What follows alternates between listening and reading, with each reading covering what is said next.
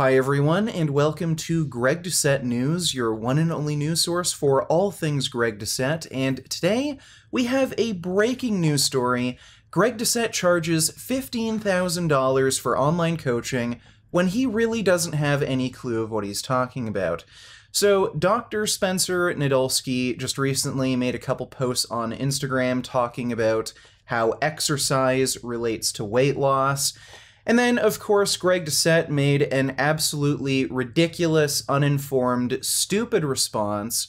So that's what we're going to look at today. And as we go through this video, just keep in mind, Greg Doucette charges $15,000 for online coaching. Coach Greg, and today I'm going to settle the debate on what's better for fat loss. Is it cardio or is it lifting weights? Obviously, it's better to do both. That goes without saying. But if you had to choose one or the other, which is the one you should do? I'm telling you it's better to choose cardio. That's coming from an IFBB pro bodybuilder.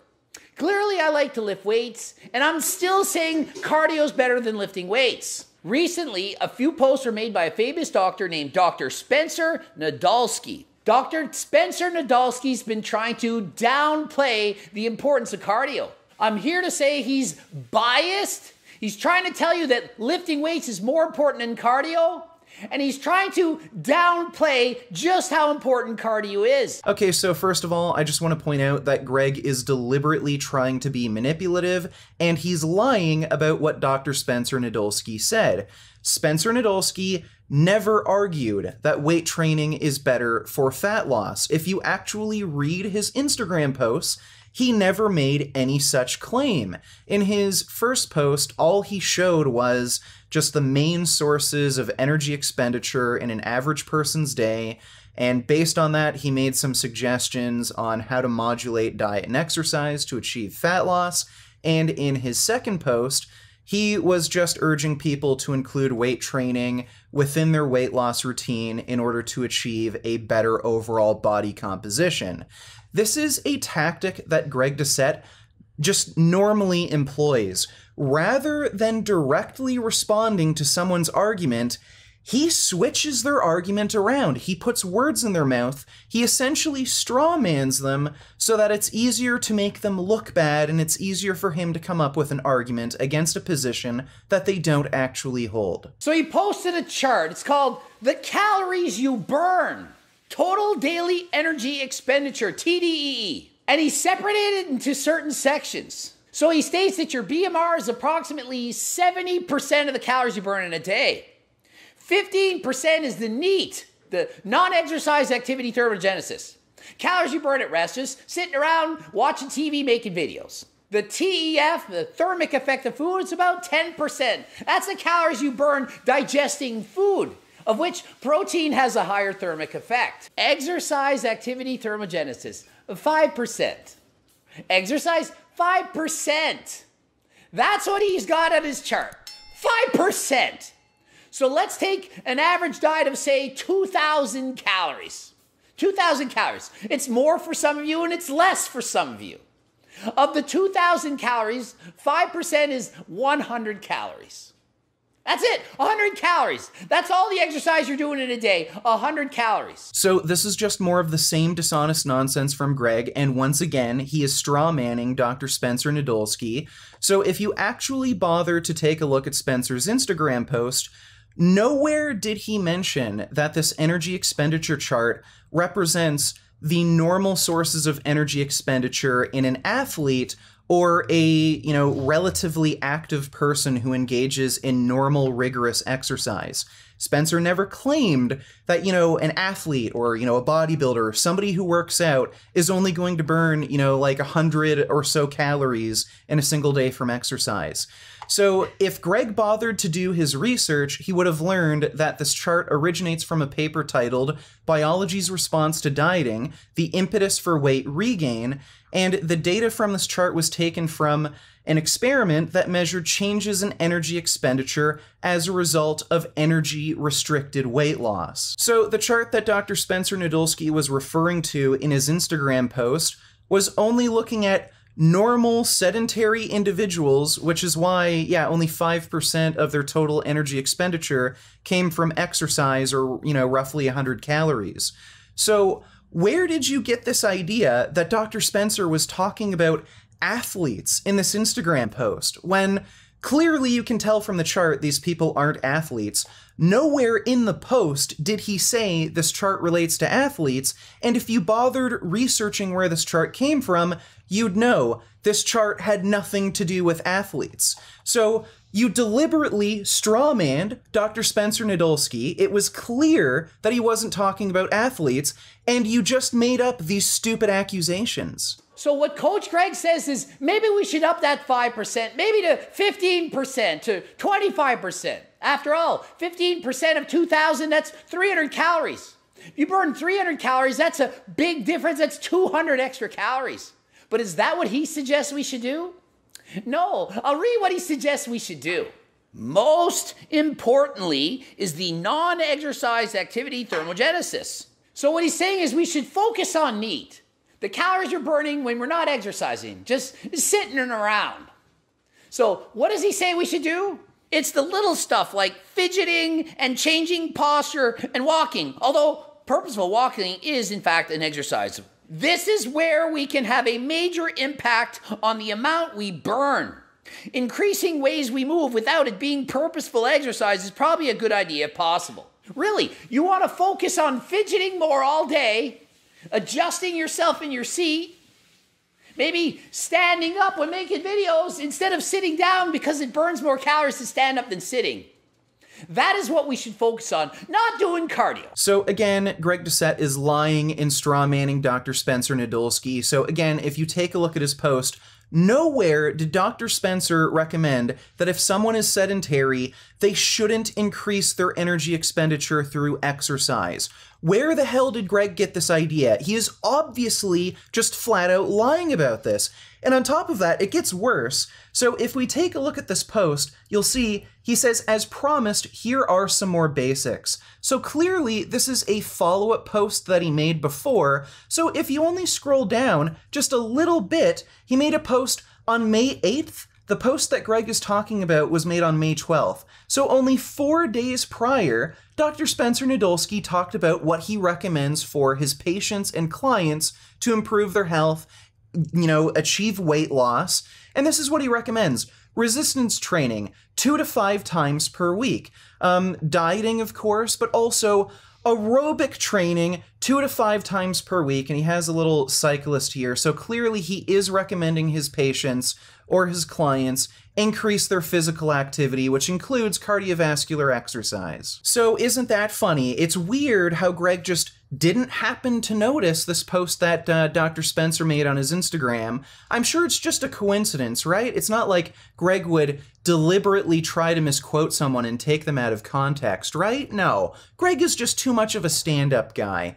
And then, of course, Greg, once again, strawman Dr. Spencer Nadolski, claiming that, Spencer said, oh, well, we should just, focus on fidgeting around in our chairs, for physical activity.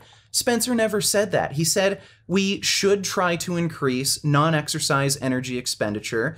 That means any physical activity that isn't purposeful exercise.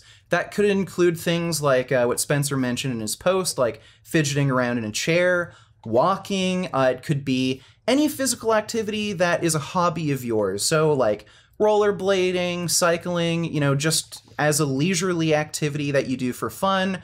Hiking, walking your dog, playing with your kids, things like that. So to claim that Spencer is saying, oh, we should just fidget around in our chair, don't bother lifting weights or doing cardio, no, just fidget around in our chair, that is just incredibly disingenuous, and Greg knows that this is an outright lie. You'll see the exercise thermogenesis is a small component. That is ridiculous. Why is he not promoting that you should make it a large component? Why is he not saying this? This partly explains why exercise isn't that great by itself for weight loss. No, it doesn't partly explain that at all. As in, zero. It doesn't explain it whatsoever. It does the opposite. Exercise is great for fat loss. There's only so much you can do of it, and our bodies have interesting ways of compensating for it anyway. There's only so much fidgeting and adjusting myself in my seat now, isn't there? Only so much cardio you can do. Yeah, some people it's 5 hours a day, some it's 20 minutes, some it's an hour. You really think that we shouldn't focus on cardio? We should focus on sitting around like this all day long. And again, we already know that most of these arguments are just straw men. We know that Dr. Spencer Nadolsky recommends increasing physical activity in the form of weight training and cardio to help with weight loss. But the reason that Dr. Spencer Nadolsky is emphasizing non-exercise energy expenditure, which, to be clear, is not just fidgeting around in your chair. That is any physical activity that is not purposeful exercise. So that could be virtually anything that you just do for fun. So like rollerblading, cycling, hiking, even like jogging, if you just enjoy it and you're not doing it for purposeful exercise. So the reason that Dr. Spencer Nadolsky is emphasizing increasing non-exercise energy expenditure as opposed to purposeful exercise, like, going to the gym to go on, the elliptical machine to burn calories. As far as the research goes on purposeful exercise, especially on cardio, there seem to be like mixed results. Increasing cardio seems to sometimes reduce non-exercise energy expenditure to the point where there's no net benefit, there's no net increase to total daily energy expenditure. And it seems to also increase appetite in some individuals, which again can lead to no net benefit. And it can also be hard to adhere to a program like that, where you have to do a lot of purposeful exercise. Whereas if you're just doing something for fun, something you'd normally do that isn't purposeful exercise, it's a lot easier to stick to. So that is why Dr. Spencer Nadolsky is emphasizing, ensuring that you up your non-exercise energy expenditure and not, super hyper focus on just purposeful exercise. He's not saying that don't do any purposeful exercise or that it's not important. He's just emphasizing that non-exercise energy expenditure is also really important. It's something that's neglected. Greg is, again, just completely taking him out of context and strawmanning him. Oh, but your body has interesting ways of adjusting to doing cardio, so you shouldn't do it. No. Here's the example. You go for a bike ride. Yesterday, I burned 875 calories. Then I'm more tired, so you sit around more. Yeah, so you're conserving some of those calories. Do you think I'm going to conserve 875 extra calories? So this just shows how out of touch Greg Doucette is. Do you think it is practical for a natural lifter to be, doing weight training maybe 3 to 5 days a week, 90-minute sessions, and then on top of that, eat in a caloric deficit and do sessions of cardio where you're burning 900 calories in a single session? Does that not seem overkill, especially when you consider, most people have jobs, most people work 40-hour weeks, and on top of that, you have relationships, maybe you have kids, pets to take care of, other responsibilities. Does this seem practical for anyone? No, that just doesn't sound like sustainable levels of activity. So, Greg, it's great that, you're on steroids and you're a bodybuilder and you don't have a normal job and you can spend that sort of time and energy on riding a bike until you burn almost 1,000 calories. For most people, that's just not practical, Greg. No. So yeah, if you do cardio, your body conserves energy, your need goes down. Maybe it goes down by 100, 200 calories, but you burn off 500. You still burn 300 extra. So you clearly are in a deficit. It makes no sense to say, oh, cardio doesn't work because your body, it compensates for it. Yeah, it compensates by putting you in better shape. And then you can burn even more calories. Maybe you burn 500 calories the first time. A year later, you burn 1,000 because you're in better shape. That walk turned to a run because you're fit. That slow bike ride turned into a fast bike ride. You walked up the hill the first day. Now you're sprinting up that hill because you're in shape. It is irresponsible for this doctor to downplay the benefits of doing cardio and to act like it only burns 5% of your calories in a day. I know I keep repeating myself, but again, Greg, these are all just straw man arguments. Dr. Spencer Nadolsky never claimed that you can only burn 5% of calories from exercise. You know that he recommends for his clients to increase their cardiovascular exercise. You know you are just flat out lying here. And on top of that, whether you're in shape or not, burning 1,000 calories within a single session of cardio comes with a massive fatigue cost. So if you're a natural lifter, you have a limited ability to recover, and you are going to experience like greater effects from fatigue. You probably are going to, have a lot less energy to do things throughout your day compared to an enhanced athlete.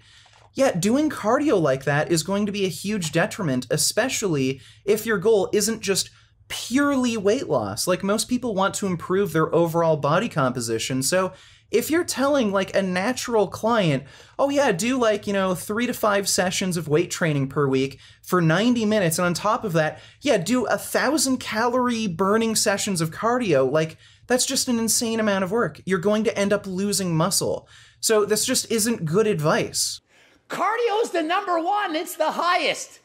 The NEAT, that is small compared to everything else too. Why focus on the thermic effect of food and NEAT when you can focus on cardio, activity, moving, getting off your ass, getting off the couch, going for a walk, hiking, biking, doing something? So now Greg Doucette is actually arguing in favor of Dr. Spencer Nadolsky's position.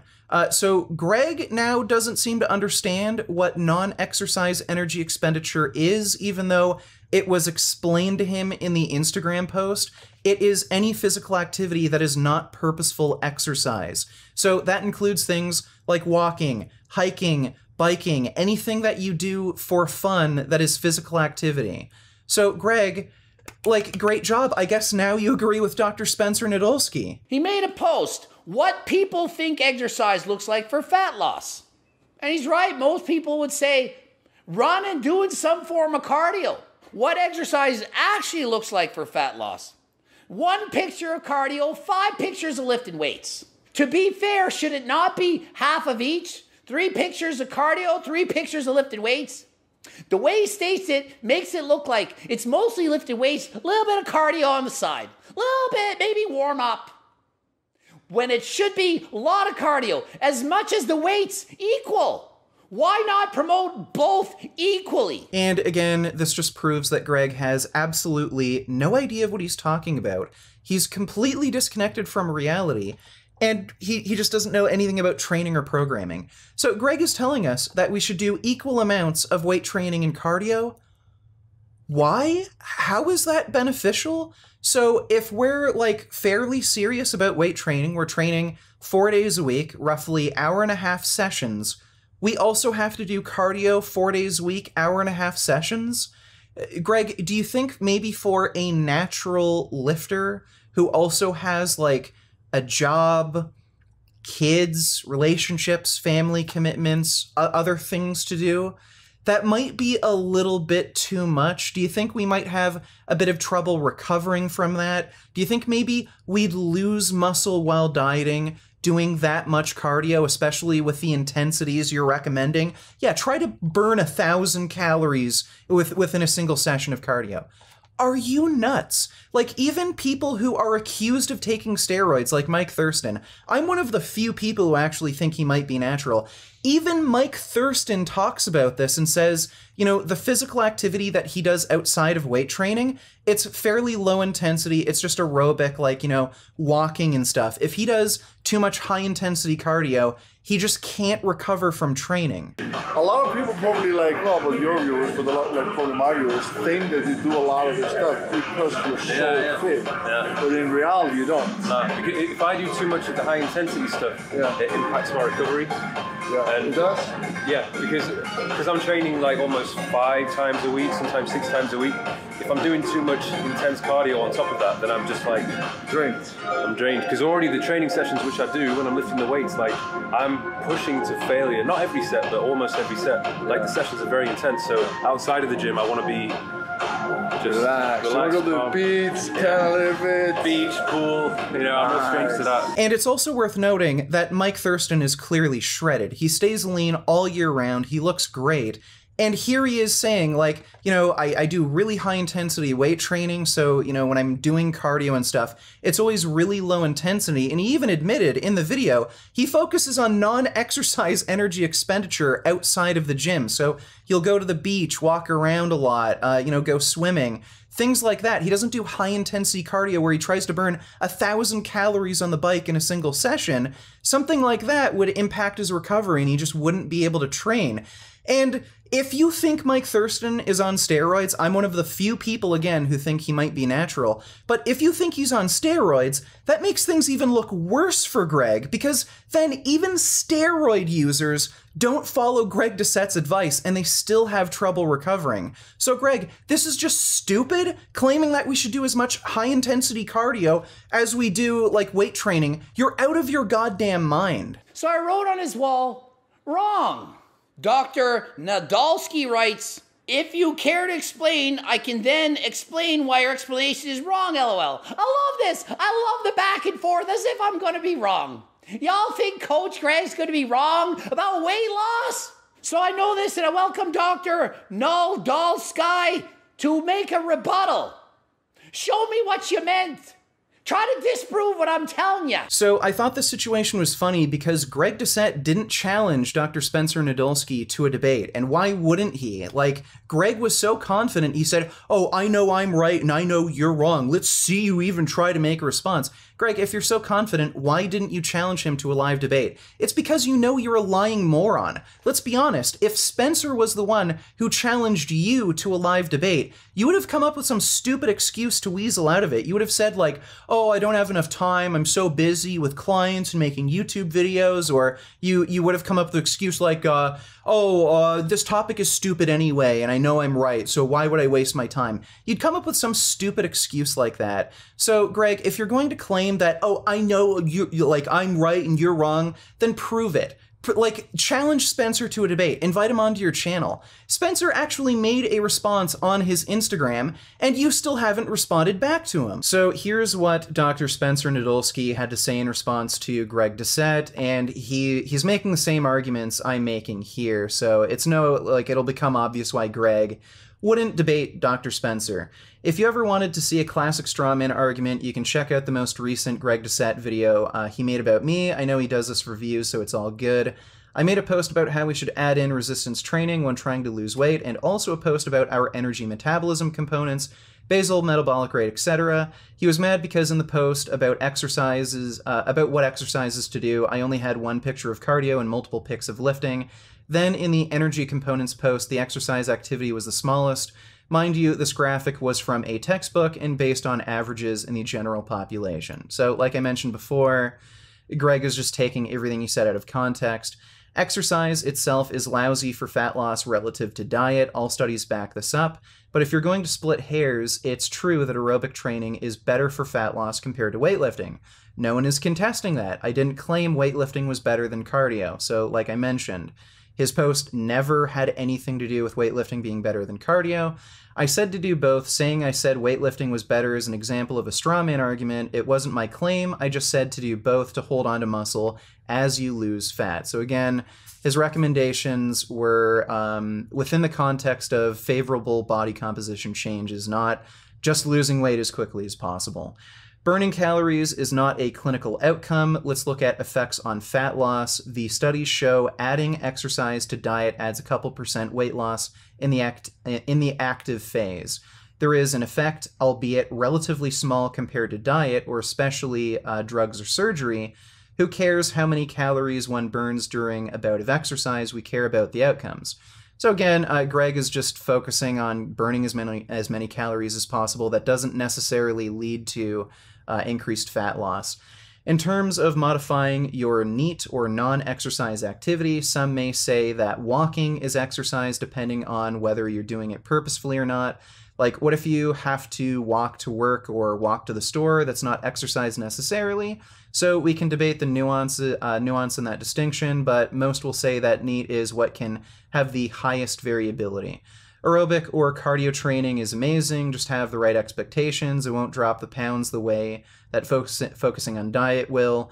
Look up the constrained energy expenditure model for understanding why training to continually pump up calories burned from cardio will not result in massive weight loss. So Dr. Spencer pointed out essentially the same flaws in Greg's argument as I did. Do you expect Greg to invite Dr. Spencer Nadolski on for a debate? Of course not. He'd get absolutely destroyed and make a fool of himself. Do you even think Greg will make a video response to this? Probably not, and if he does, he'll use the same lies and manipulating tactics he always does. Dr. Nadolski, the point is exercise itself sucks for weight loss in general. But resistance training, very important for maintaining bone health and muscle, which become very important for long-term weight loss maintenance, along with aerobic training. If you do a lot of cardio, you're probably very lean. Burn off a lot of calories. You can eat a lot more now, can't you? I've seen a lot of weightlifters that lift a lot of weights, have friends that lift weights. They don't lose weight. They don't. I've seen a lot of bodybuilders, seen a lot of powerlifters. Not many of them are lean. They're lifting a lot of weight, they're big guys, but they eat too much and they don't do cardio and they're not lean. Greg is literally losing his mind. Like, he's just completely losing his grasp on reality. There are plenty of lean powerlifters and bodybuilders. Like, what are you talking about? I've also seen plenty of fat cyclists, even professional fighters, like boxers and MMA fighters, who have to have good cardio, who train cardio all the time. Some of them are still fat or chubby. So what are you talking about, Greg? Like, what you are saying does not match reality, and the fact is, the science also disagrees with you. The fact is, exercise is not the most important factor for weight loss or weight maintenance. And, oh, if you just do cardio, your muscles and bones won't be strong. You picture me biking up that hill, you think my muscles aren't working. You think I'm not getting a workout? You're out rowing and kayaking on the water. You don't think your muscles are getting a workout? So that just might have been the dumbest statement in Greg's entire video, which is saying a lot. He's literally claiming that doing cardio builds muscle. Like, and we're talking about in a weight loss context, by the way. He thinks that doing high-intensity cardio, where you burn 1,000 calories in a single session, helps to build muscle while you're losing weight. Greg, I don't know why people pay $15,000 for your online coaching, but apparently you have a lot of idiots in your audience that are willing to do it. So congratulations, dude. But yeah, like, I don't care if any of you are Greg Doucette fanboys, if you hate me or whatever. If you're stupid enough to throw away 15 grand of your own money to have this idiot tell you that, you know, if you want to build muscle while dieting, yes, cycle up a hill and burn 1,000 calories. Well, it's your money. You can do whatever you want. I'm thinking of starting online coaching again, so stay tuned for that. I might offer not only a better service than Greg, but I will also be far cheaper. I'm not going to charge 15 grand. So stay tuned for that. I'll probably make an announcement soon. But hopefully you learned something from this video. Hopefully you enjoyed it. And of course, if Greg wants to debate me on this topic, he can come on my channel anytime. I know he's not gonna because you're afraid, Greg. I'm sure you'll leave a comment down below saying, I'm not gonna debate you because you're a little mosquito. Well, you know what, Greg? Your fucking brain is the size of a mosquito, clearly. And if you like this video, maybe consider supporting me on Patreon or through my website. I have some funding perks you may find interesting. If you're looking for clothing, then check out the Vegan Gain store. If you're looking for vegan pet food, then check out Vigor. They have a wide selection of vegan cat and dog food, and if you click the link in the description and use the discount code, you can get 10% off of any order.